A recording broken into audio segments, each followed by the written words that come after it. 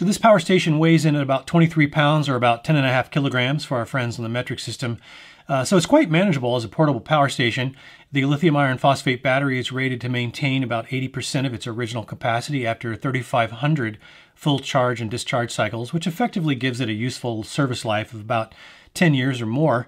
The AC inverter, as I mentioned, is rated for 600 watts continuous and up to a 1200 watt surge or peak. And as you can see, all the input and output ports are kind of covered with these little rubberized covers, which are just a little bit fiddly at times, I have to say. But when you get them seated properly, they do provide a good job of keeping debris and moisture out.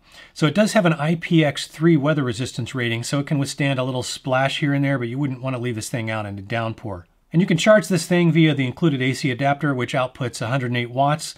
And that allows you to charge the C600 from 0 to 100% in just about 6 hours. So you can also charge this on DC power via the included 12-volt car adapter or via solar at up to 100 watts. Now that's in addition to the built-in solar panel, but we'll see how all that works in a minute.